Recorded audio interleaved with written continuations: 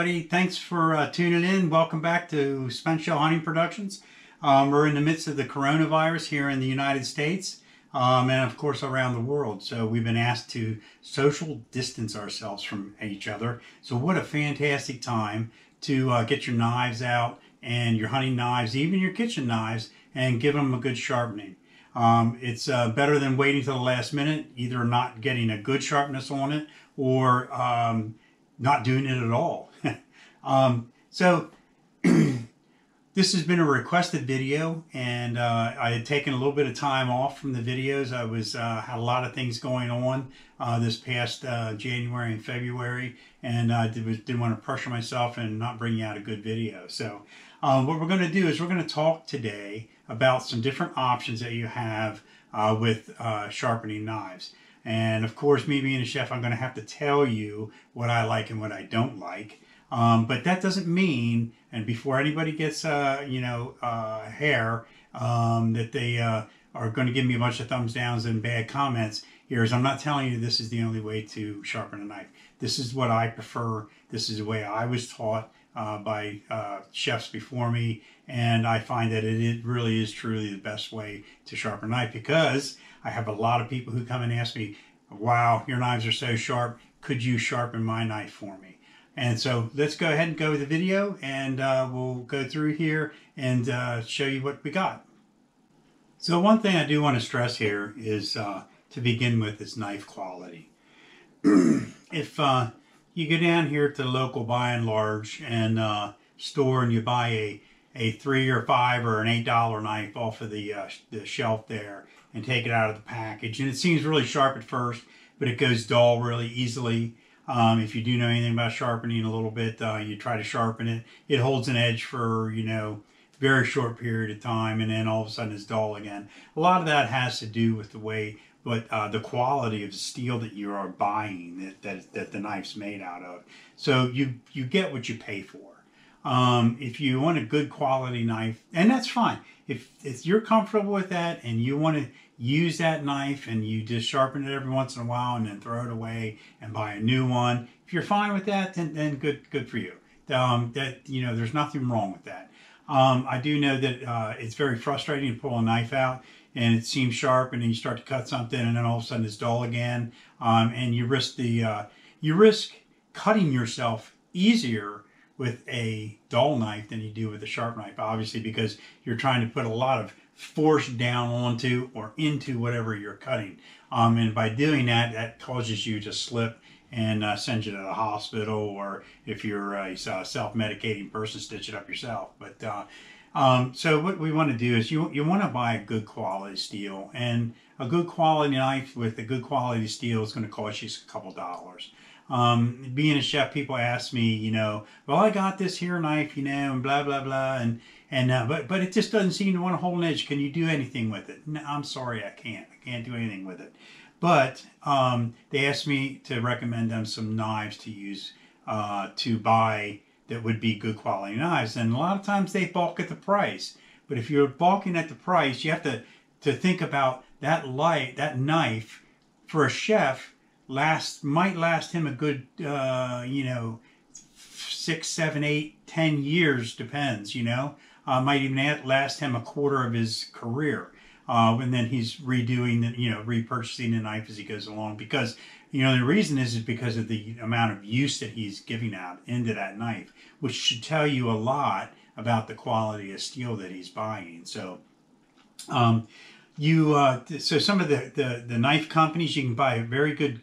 You really need to look for some good quality German steel, some good quality Japanese steel. There is even some good quality American steel out there also. Some of the best knives, and I'm not getting paid or reimbursed or plugged or anything for anybody in this video. Nobody. This is all on my own. I'm not asking them, for me to give them a recommendation, a little bit of kickback. That's not the case here. Some of the knives, I'm just trying to be upfront and honest with you. Some of the knives that you can buy that are very good quality, a lot of German steel is very, very good quality knives, and a lot of Japanese steel is very, very good quality knives. Some of the name brands you might look for, Mercer. Mercer has really come up in the quality of their knives over the past, probably 20 years. Henkel's. We all have heard of Henkel's knives before. Wusthof. They have different levels, and each knife company has different levels of knives that, the quality of knives that they have. But usually in the ones that I'm talking about now are pretty much all professional grade knives. Another quality knife would be Forstner. And in fact, I saw a video here on YouTube where they were doing some comparisons on knives, all the name brands of knives, and Forstner came out on top. So Forstner is a very good quality knife. Wusthof and Henkel's you're going to pay a good amount of money for. Common French knife like this. This is a French knife or a cook's knife. This is a Mercer at this right here. So is probably going to cost you around $50 to $70. Wow. But this knife, I've had this knife for over 12 years and I use it constantly. So some other, another company would be Chicago Cutlery. They produce some very good knives also. And really what depends on your knives is how they're forged. You want to try to get a full tang. I'm going to bring my stuff to the camera rather than trying to bring the camera to me. So this is a full tang knife, okay? And this is a forged knife. And this is a German steel, okay? Anything you see that it's just kind of, I don't even have one here, where it's just kind of like, you can see that how it's very cheaply put into the handle or how the handle connects to it, and the quality and craftsmanship really will tell you a big difference there. And also it has to do with how they forge the knives and how they temper the steel. The steel, tempering steel is by heating it and cooling it. They change the molecular structure of the knife, or not change it, but they align the molecules in the knife and basically making various degrees of hardness in the on the steel itself. So another part of a knife is using the right knife for the right job. So if I'm going to be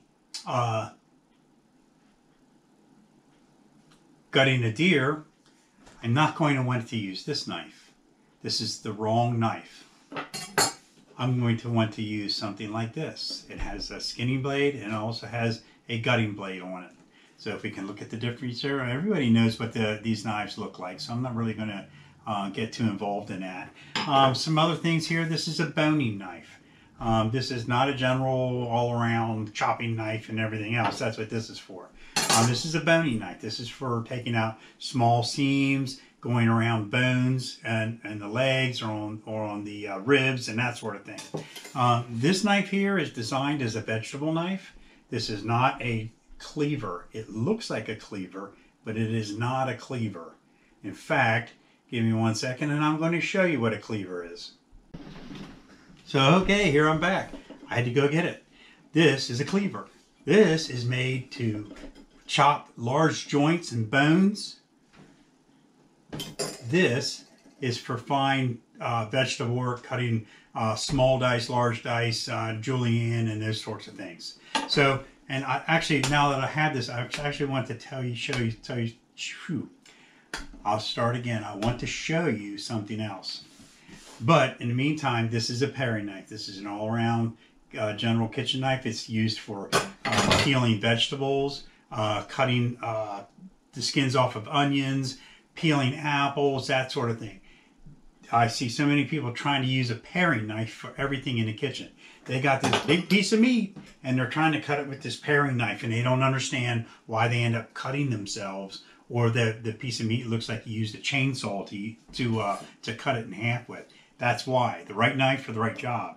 So, in saying that, another thing that we might want to talk to, and I'm not going to get really in depth into it, is if we notice the difference of the appearance of these two steels.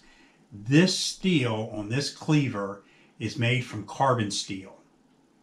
This steel on this knife is made from stainless steel. So this knife won't rust. It does get a very good edge and very nice. Some of the old cooks and even some cooks today prefer the carbon steel. Carbon steel is a little bit easier to put an edge onto it, and it holds its edge a lot better than the stainless steel. The stainless steel just stays very nice looking. As long as you have to do is wipe it off and you're done. Carbon steel, it gets this funny look to it. And you'll get like staining on it and that sort of thing. And you have to maintain these knives. Number one, when you want to clean it, you have to use some vinegar, or you have to use some lemon juice, something acidic, and it will clean off the carbon steel. And if you got a really bad spot, you can use a little steel wool on it. I don't recommend that to clean it all the time. And then you dry it, and really by standards, you should oil your carbon steel so that it does not rust. This will not rust. This will rust. So there's a lot more care involved in these. That's why generally most everybody uses a stainless steel knife. So in case anybody wants to know, this is a very, this cleaver is a very older style cleaver. It's very hard to get a cleaver of this quality. I don't know what it weighs, but it has to weigh at least 3 or 4 pounds. And it's very thick steel. Okay, it's very older time cleaver. I have not really seen anything like this for sale anymore. I actually look for these at sales or places that I go. I see people are selling them just to get rid of them because they think they're an old piece of junk.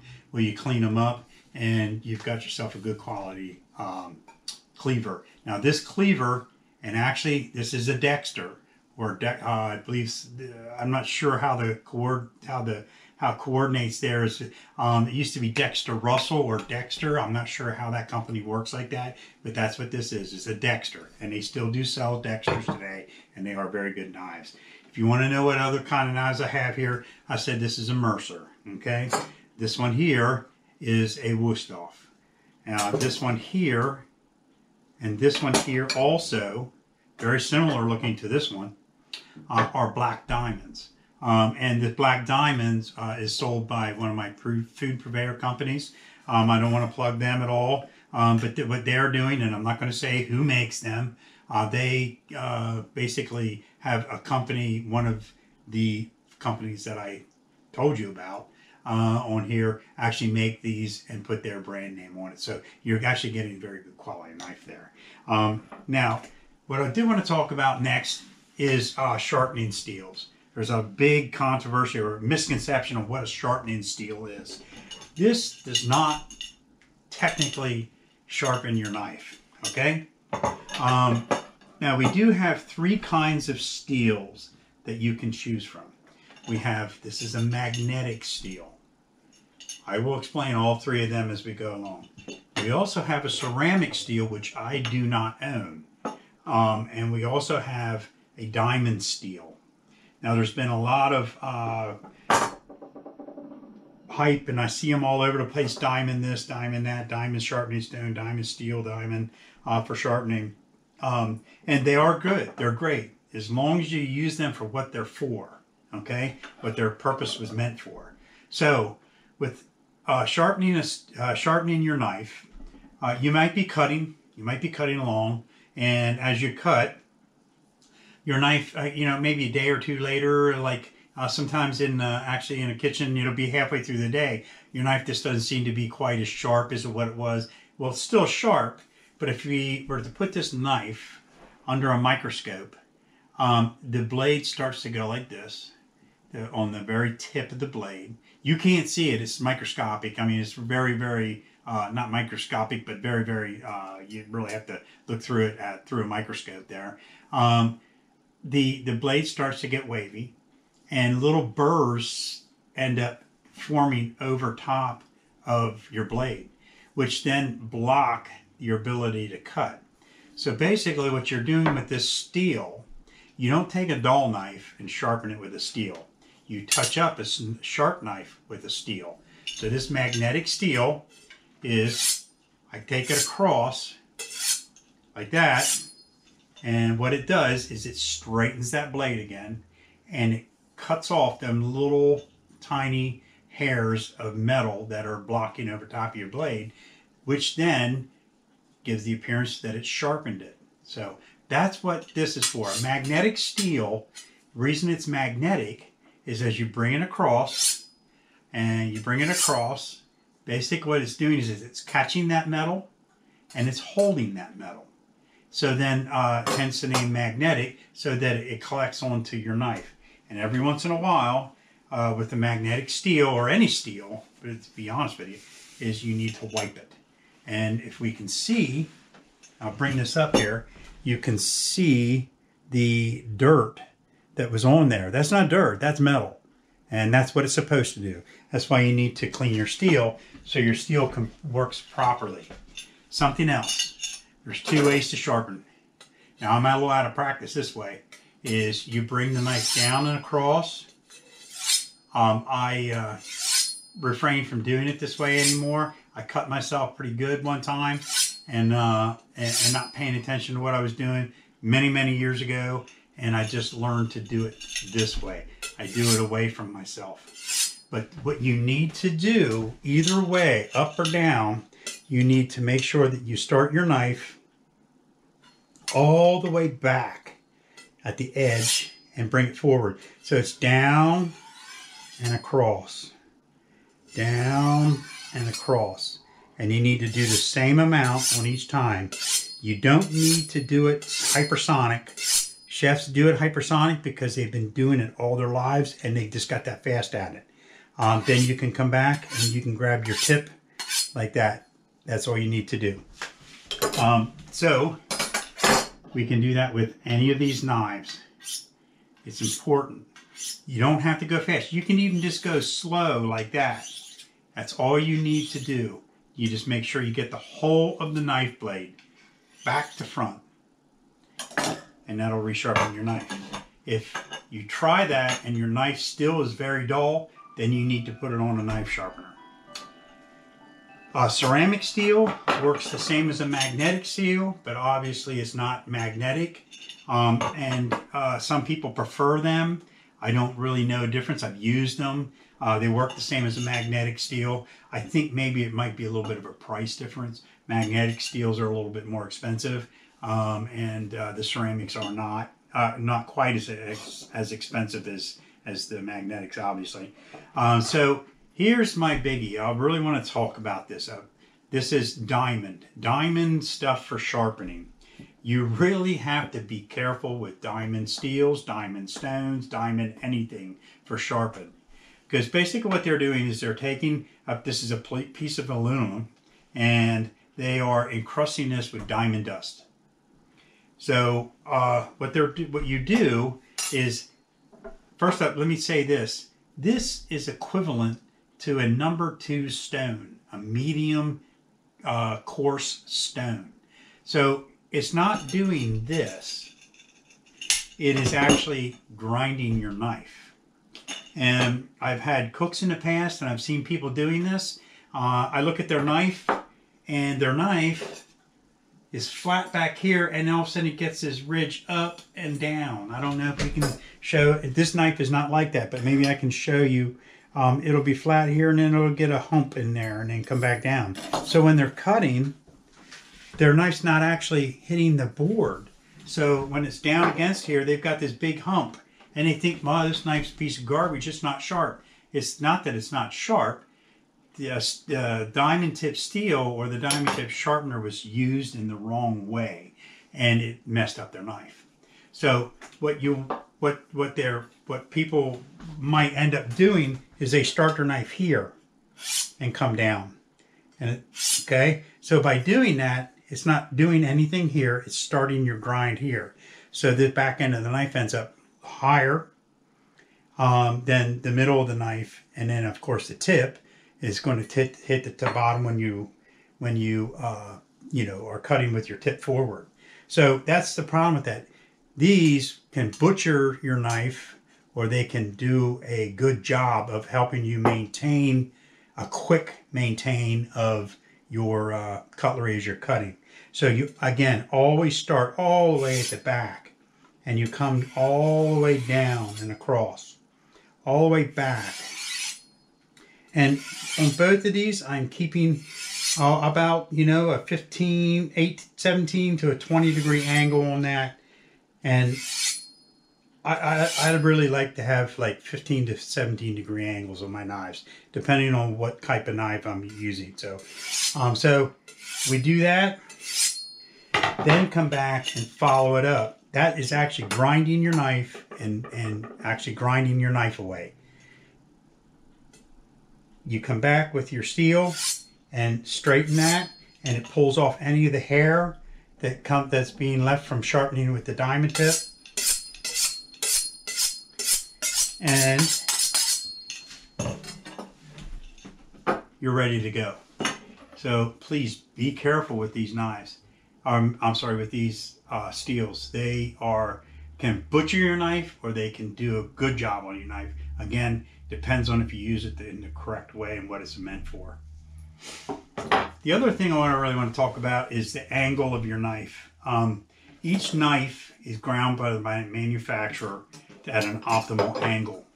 And when I see people, again, here's a steel. I had a cook that just did this over and over. He would put the blade like this and across, and he didn't understand why his knife wasn't getting sharpened.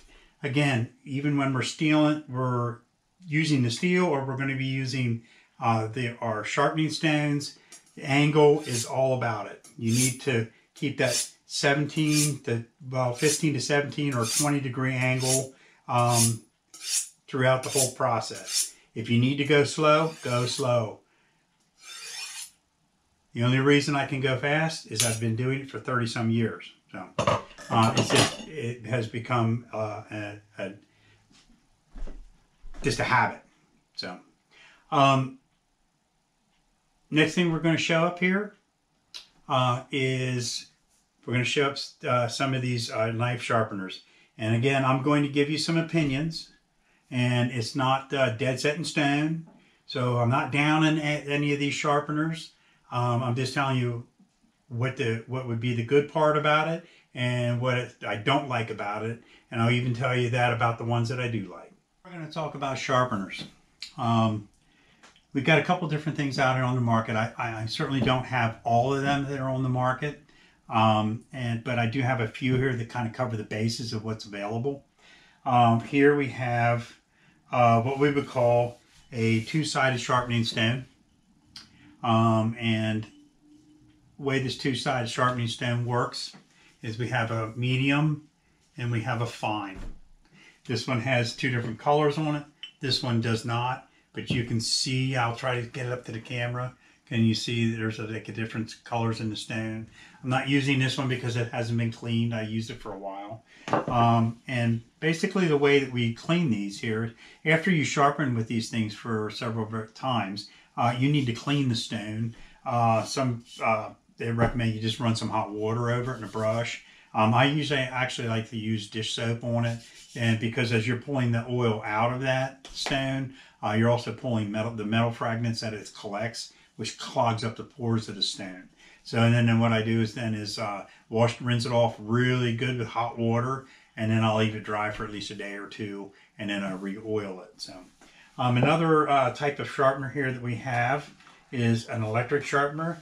I'm going to try to cover up the name brands on it because I don't want them to come back here and give me any slack about it. But this is basically an electric sharpener, and this electric sharpener has a 20 degree angle on it, both sides. You're basically pulling your knife through this spinning stone inside of here. Then on the bottom here, you have basically a carbide bit or a ceramic bit that's actually acting sort of like a steel there for you. So that is an electric. Then we have what we call a belt grinder. And on this belt grinder, I'm covering up the name brand here. I don't want any problems. This is electric also. You pull this down, it clicks in place, and you put belts on here. And you have like 3 or 4 different coarsenesses of belts that you can run, and it runs around. And basically, what we're doing here is we are this is a 20-degree angle. You put your knife down into it, and then you're pulling it across both sides as the belt's spinning. There is a 65-degree angle here. I don't know what you would use 65 degrees for. Maybe a scissors. I don't know. I've never tried it before. But that is electric, and that's how it works. And then we also have, I do want to point something out here. This here is, the package says knife sharpener. Basically, this is not a knife sharpener. This does not sharpen your knives. It does sort of what a steel does, but it's very low quality. There's 2 carbide bits in here, and basically what you're doing is you're bringing your, if you can see that in there, let's bring it up to the camera. As you're pushing your knife down in, and you're pulling it across, and you can hear it scrape. You're supposed to go to one side and then to the other side.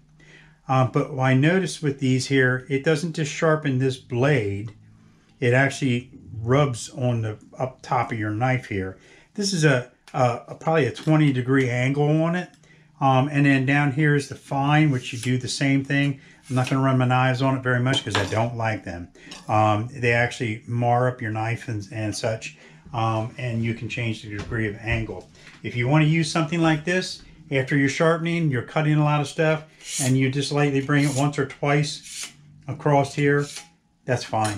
It just actually gives you the appearance of sharpening your knife because it's pulling the metal fragments off the metal burrs off the end of your knife again. I do not like these very much. Again, I'm going to say it again. That's the 3rd time I'm saying it. I'm not telling you that they don't work. They do work if they're used in the correct manner.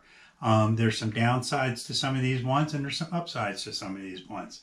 But by far, use the one that you feel most comfortable with. And I'm not trying to downplay anybody or any manufacturer for sending out something that's not quality. Okay, so it's your choice. So then we also have what we call the sharpening stone, which I just talked about. It has a medium and a fine. I have a professional grade one at my work that's a tri-stone. It has 3 stones and is set on a pivot, and you oil the stone. It has a coarse, a medium, and a fine. That's about a $250 piece of equipment right there. So this is a little expensive. For here at home, for what I do here at home, I use one of these, okay? Another system that we have here, and I will show you the name of it. There are some other companies out there that make some things that are similar. Some are more expensive, some are a little bit cheaper. This is a Lansky, and this is an oil stone. And basically they're putting your oil on your stones here. You have varying degree coarseness of stones. I think it's, let me see here, it's ultra fine, fine, medium, coarse, extra coarse. I think it's a little bit overkill, but it is nice. You can choose the stones or go how far ever you want with your, from coarse stone to a fine stone. The reason you want to use a real coarse stone is if your knife is dull, and it's very dull, and you need to reshape or reset the cutting edge. If you're letting your knife get that dull, don't, because you are actually having to regrind that edge again. So that's what an extra coarse or a coarse stone would be for. A medium stone is to refine the edge a little bit, polish it up a little bit, and make so that it's not such a coarse cut, coarse grind on there. It actually starts to finely sharpen your blade. And then you have a fine, which then polishes that blade into the sharpening machine, or a sharpened machine there. So and then you have an extra fine here that they're given, which you can polish that into almost like a mirror glaze, I guess, and even get something that's even a finer tip and a little bit not coarse at all on your tip, actually on the edge of your cutting blade there. So I'm going to go through each one of these here. I'm not going to run these on here, and I'm going to tell you what I like and I don't like about these. These are quick, and there's something that's very quick. You cannot change the angle. So if your knife's not a 20-degree angle, it's going to be a 20-degree angle. And depending on what the knife is, that angle might not be good for what you're using it for. The other thing is those are two rotating stones inside of there. They are quick, they're easy to do, it keeps your angle, and as you pull them through, you know, you're sharpening the hole of your blade, but they can grind away your blade excessively. So in other words, you know, what your knife might last you, just throwing it out there, 8-10 years or 6 or 8 years. This will probably cut the life of it in half, just because it's some more aggressive grinding, and as you pull these across, you know, you're really grinding away the blade. The other thing is they don't have a medium or a fine. This is just basically a coarse ground. It grinds it, and you pull it through the carbide bit, which would be like a steel, and then just takes the metal burrs off. So I've seen people just grind and grind and grind and grind and grind. I'm thinking, oh no, they're not gonna have any knife left. This type of sharpener here, again, it's very nice because it gives you your angle. And I debate whether that's a 20-degree angle or not. I'm not really, without getting it out and checking it. But you're pulling it across. Let's see if we can get it over here. We're pulling it across like this. There's a guide here that stops you so you don't go too far. If it wasn't there, your knife would flip the whole way through. And then you do both sides. It's a very convenient. It's handheld. You can do it by hand holding it. If you have a power source you can plug into, it's electric. The other thing, just the same as this item here, it will aggressively grind your blade off. You have a medium and a fine belt. You're constantly changing the belts because obviously it's like sandpaper. It's basically sandpaper that's going around there. And it will aggressively grind your blade off.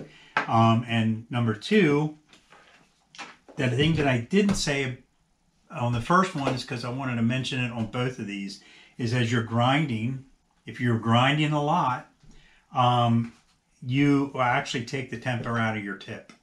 So we talked about tempering. It's the hardness of the blade. Well, when this blade gets very hot, the temper comes out of it. And I know that when you're watching knife manufacturers on YouTube or on the net, you're seeing them use belt sanders and grinders. But if you watch them, they're constantly dipping their knife as they're grinding the edges into cold water because they don't want to, that edge is heating up and they don't want to lose the temper out of their knife. So they're keeping their knife very, very cool. And if it's on any kind of a grinding stone, they're using a wet stone, they're using any oil, or they're using water to actually lubricate that so they don't get the knife blade hot and lose the temper. If you lose the temper, you just will not be able to keep your knife sharp. You'll be able to get it, sometimes you might not even be able to get into the sharpness just because it really butchers up the knife. So if you like these, go for it and go ahead and use it. The only thing that I can tell you is to make sure that you take your knife all the way in and back, because you'll end up grinding, as I said about the diamond tip steel, you'll grind the hump in here, and then your knife will, instead of being a flat edge, it'll hump up and it won't cut correctly for you. So both of those, that's what both of those do. The next thing I want to show you is we're going to talk about this whetstone. This is a whetstone. A lot of people don't like them. They don't understand them. So basically a whetstone just means that you're giving some kind of lubricant onto the stone, and it's keeping your knife blade from gaining heat, and also it helps with the friction of the knife against the stone, which then ultimately sharpens your knife better. So basically what we're going to do here is you want to get and use a good honing solution. I've seen the next thing that I would say would be close to the viscosity of this honing solution, this oil, would be sewing machine oil. You don't want to use car oil. You don't want to use olive oil or vegetable oil. Car oil is way too thick and it's going to clog up your stone. You're not going to get a very good result. Olive oil, you can use it in a pinch. Vegetable oil, same thing. You can use in a pinch, canola oil, anything like that. But it's a heavy oil and it will clog up your stones very quickly, okay? And you actually, it's a food-based item, so yeah, actually your stone will start to smell rancid after a while. And it's hard to get it to scrub out of there. Honing solution or honing oil or like sewing machine oil, I hesitate even saying 3-in-1 oil. You can use 3-in-1 if you really have to, like you're in a really bad pinch. But just make sure you clean your stones off real good. But you can see this is almost like water. It's really cool. It's a very low viscosity. I don't know if you can see this in the camera, but it really truly is like water, almost like water, I should say. It's very low viscosity on it, which gives you a very good sharpening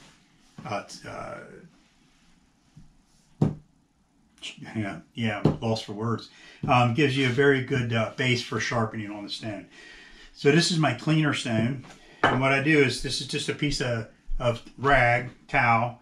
I lay this down because I lightly wet this towel so that it doesn't move all over the place. And I'm going to move the camera down and I'm going to show you how to do this. What we're going to do is we're going to put this oil on here and then we're going to maintain an angle. And the way I find that angle is by putting the knife on here and feeling which way does this knife really sit really well. This is probably about a 17-degree angle on this knife.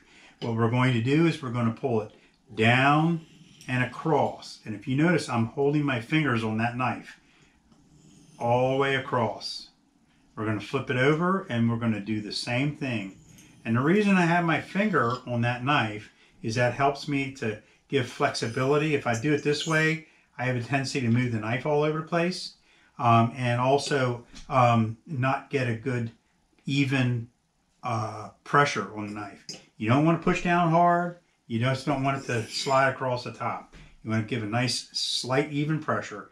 And I'm holding it and pulling it with this knife, helping to guide it with this. So I'm coming down. If you notice, I got a hooked edge, so I'm coming down and across. I'm essentially making an X in the middle of this stone just by like doing this here. So, okay. So we will go ahead and run this knife across, and I will take and show you this small stone can actually do. So what we want to do is we want to put our honing oil on there, and we want to take it and we want to spread it across. And I have paper towels here in case I need to wipe it off my hands or wipe it off the table. But we're going to start all the way at the back end of the knife, and we're going to pull it forward as I was just explaining. And now we're starting on the medium side. If it were dull and you had a coarse, you would use the coarse. I'm not going to spend too much time on this. It's just basic technique. You don't have to go fast. Nice slight even pressure. Get that X going down through here. I'll use a big knife, you'll see it. And you just keep going like that, and you always do the same amount on one side as you do the other. I've seen some people do one side and then do the other side. That's okay. I'm not really sure if I like that or not, but that's just a personal opinion. This makes me make sure that by switching it, it's always making me think of what is the angle that I'm using on that knife to cut to sharp, as I draw it across the blade, across the stone. It keeps me aware of my angle and I keep resetting it. I think if you keep going this way, you end up being too quick about it and you start to lose your angle. Now, as we do that about 8-10 times, we can start to feel this base really kind of coming back and nice and sharp. But there's still a ragged edge because it's a medium stone. So we're going to put this honing oil on the smooth stone, and I don't flood it, but I don't wipe off the excess because that pushing it around, that's what's keeping the blade lubricated, and it keeps the metal fragments from being embedded into the stone itself. So if I were doing a knife that was very dull, you would actually start to see get gray, and the grayness would come from the knife, the metal particles coming off the knife as I'm drawing it across the stone. So here we go. We're going to take that. I'm bringing that down across, and I'm making sure I get that tip.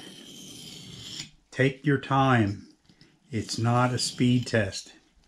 By taking your time, you are actually doing a nice job on there, and you're really putting a nice edge on it, and you won't have to come back to it again in a long time. You can just use the steel on it. One thing I do want to talk about as I'm doing this is we were talking about the sharpening steels. Some of the old timers used to use leather belts, leather, to sharpen their knives, or to draw their knives across. And that leather is essentially doing the same thing. Now, they did it backwards. They did it with their knife this way down the belt rather than this way. They didn't want to cut the belt. And you know, I'm out of the picture here. They don't want to do it this way because you're out of the belt. You're slicing the belt. So you would be doing it backwards. And basically they did that. That pulls the metal burrs off and straightens the blade. So if you want to carry something in the field, you feel that you need to do that as you're, prepping your animal after you've shot it. Just take a small piece of leather. It doesn't need to be big. And you can draw it across that. And it's very lightweight to carry. And it acts the same as a steel. And it'll polish your knife also. So we're going to take this and we're going to take it across the steel. And we're going to bevel you up just a little bit so that you can see that. I'm going across it, keeping that same angle as I ground with. And that's all you need right there. That's it. So let's see. That's a pretty sharp knife here. Let's see.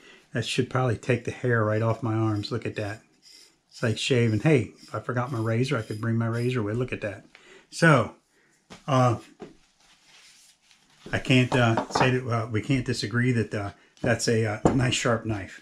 I'm not going to take this knife and work on it as far as I did that one. I'm just going to show you we can use this small stone for a fairly large knife. So let's pull it out here. I'm going to do the same thing. See, I'm starting, get my edge, I'm checking my grind, and I'm coming all the way across. If you notice, I brought that again to the tip. One smooth motion, making that X in the middle. And now I'm working it on the coarse stone. Take your time. Guide just a little bit of pressure. You can hear it going across the stone. We'll take it across the fine. We want to wet this rag so it doesn't slide all over the place, and I always wipe my knife between grinds. I don't want to bring that metal back over to the other stone. So, again, down and across, down and across, down and across. You can actually hear the difference in the stone by the coarseness of the stone.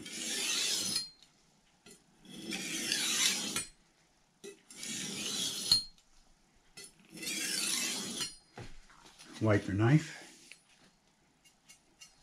Could use a little bit more.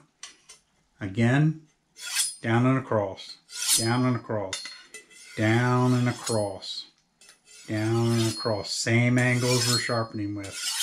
So, you want to get the tip, you can do the same thing, right on the tip.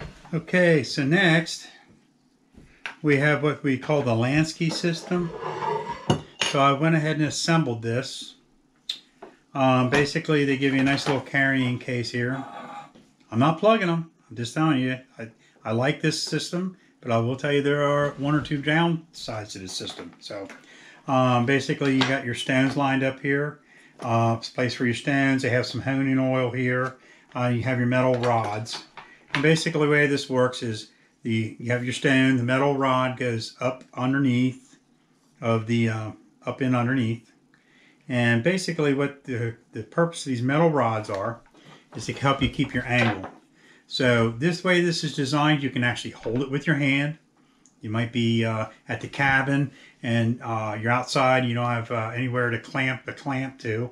And basically you're putting your oil on your stone, and then you can pick between these at different angles. So these angles, you got a 17, a 20, a 25, and a 30-degree angle. So by doing, here's a 30. So you can see the difference between your 30. Here is the 20. And you basically put your oil on the stone, you hold it like this, and then you bring it down and across. Now I don't like holding it and doing it because I don't feel that I can get a good steady base to it. And then, like I told you before, you need to do as many times on one side as the other. This is basically a stone like we just used. It's just that are embedded into some plastic handles. Then you want to come back on the other side and do it again. You just flip it over. You can do one side or do the other. Now for an extra cost, it doesn't come with the kit. You can actually get and put a table vise here where it grips onto it. This is a piece that screws into your C-clamp and it holds it, and then this slides on. Then you can, it's a little tight, it's kind of brand new, flip it over and do both sides as you go along. We'll go ahead and do this paring knife. Let me just double check the angle here to make sure that we can see it in the camera.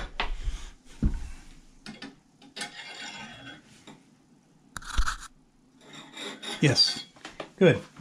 So we're going to go ahead and oil this stone up, and I'll just do a brief on it. This is the medium stone, and again, we'll just use some of their honing oil here. I believe theirs might be just a tad bit thicker, but that's okay because we are upside down, so we want it to hold a little bit better. This is a little bit thicker, a little more like a sewing machine oil. So then you put a little bit of oil on there, brush it back and forth, and then I like the vise because it gives you a better steadiness. Here, we'll go with the 20 degree. This is my paring knife, so I don't have to hold this thing out here and try to manipulate it as I go along. The only thing I do is I hold this in place. So actually I'm just tapping it with my hand. I'm pulling it down and across. If you don't make it to the end, you can just come back and go again. So again, you need to make sure you do the same amount of times on each side. So we just did 3. Now this one here is probably where it might be advantageous. 4,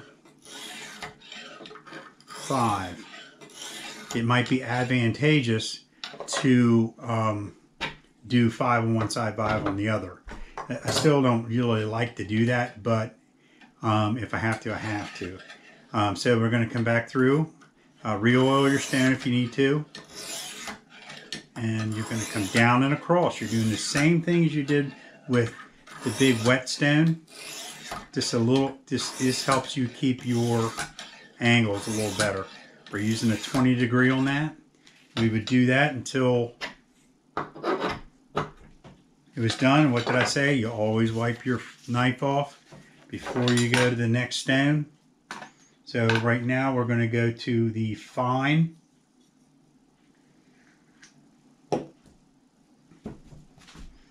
And I'm a big believer in a good amount of oil on it. So make sure the base is in there. So now we're going to go down and across. Rather than fighting with trying to get it the whole way across, I'd rather, one way you know you're up too far is you hit that red knob. You know that you're up too far. I would rather bring it down and across twice.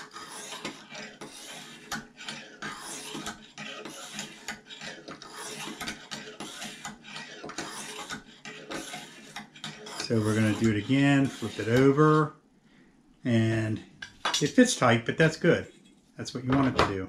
We're going to flip it over, and we'll try to go again. I always work from the back of the knife forward, always. It's just a preference. It helps me to make sure I sharpen the whole of the knife. There's 3, that's 4, 5. I believe that's what we did on the other side. And then we're going to wipe it. Now, I'm not trying to sharpen this. I'm only trying to show you how it works. Then in order to get the knife out, it clamps in. Is you turn this knob and you can pull your knife out. And it's already putting a pretty good edge on it, and that was pretty dull. You know how I know it's dull? My wife was using it. So there we go. We wiped off our stones, and I should say with these stones here, and Lansky, and for the flat stones here, the wet stones, you wipe them off with a cloth. You try not to use anything that has that will leave like paper towels or anything that will leave you know, little bits and pieces on there, because it will get in your way of sharpening later on. And then actually what I didn't say here was when we're all done, we go ahead and we take it across the steel, and it was already starting to come back there a little bit. That's not razor sharp, but I didn't work very long there. I was only showing you the technique. So I've packed up everything back in my box here with that, cleaned up my stones, and now I'm all ready to go for hunting season or fishing or whatever it is that you're going to do. If you're sharpening your kitchen knives, you know, take your time. Don't change that angle on it. And every once in a while, you want to take it across the steel. Keep that angle nice and slow all the way to the back. And if it does start to dull a little bit, and you do have a diamond steel, 2 to 3 times across, 2 to 3 times across on your magnetic steel or ceramic steel is really all that you need. One other thing I realized that I didn't say, when you're using a stone, more is not better, longer is not better. To stand there and work a knife for 20 minutes on the core stone is really not necessary. Under normal use, a core stone, you're only going to need to take it across 5 or 6 times, maybe 8 at the most, 10 if it's very, very dull. And on your medium stone, 6 to 8 times on each side, and on your fine part of your stone, 6 to 8 times. So, hey, I hope you found this video informative and objective. That's my whole goal here. And part of the whole goal of Spent Shell Hunting Productions and doing these videos is to show you real life, real time videos here on things that have key interest in, you know, hunting and fishing and the paraphernalia that goes with it. We don't always shoot things, we don't always get, but that's hunting. If we didn't go out, and there were some days where we didn't get to shoot, we didn't really get to shoot at anything or see anything. Well, if we saw it all the time and got to shoot all the time, then it would be called shooting, not hunting. A good friend of mine says that all the time. So I want you to be safe. Turkey season's coming up. Be safe out there in the woods. One thing I do want to say is support your local gun groups, the NRA. They're the ones that are out there fighting for our constitutional rights. And one other thing that I wanted to say is I see a lot of anti-gunners and a lot of people who are new gun purchasers out there now, especially during this coronavirus outbreak, where the people's fears are running rampant. They're changing their mind. Hopefully maybe some of these people change their mind about being against the Second Amendment and against gun ownership when it came down to the point where it was time to, should I protect my family or not? But the big thing that I want to say is, please go get some training on that, on your firearm. Learn how to use it. There's many good sites on the internet, on YouTube, that really talk about gun safety and the do's and the don'ts of guns, because you had to get training to drive a car, for instance. And here you got a firearm and you have no training on it, and you're bound to do something wrong, and that's when people get hurt. It's usually when people are acting, I don't know how to say it other than stupid with them, clowning around with them, or they are uninformed about the firearm that they have, and then somebody gets hurt. Please, if you're a new gun owner, welcome to the community. Please go get some training, read up some training on it, and get advised on how to use the firearm. It's not a natural born instinct to know how to handle a firearm. So be good, be careful out there, and we'll be coming up with some more videos here in the very near future.